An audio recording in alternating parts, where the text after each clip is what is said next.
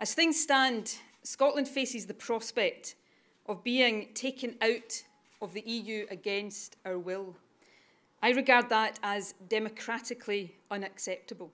So there is no doubt that yesterday's result represents a significant and a material change of the circumstances in which Scotland voted against independence in 2014. There's now talk about autumn 2018 as a likely date.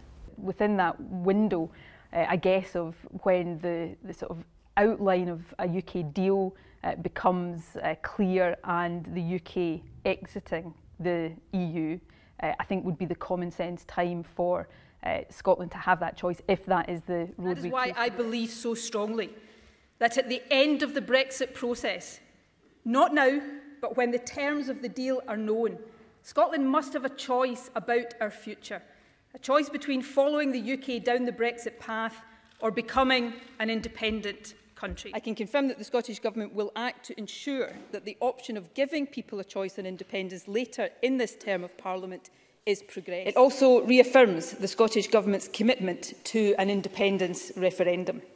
Our democratic mandate to allow people to decide the country's future is beyond question.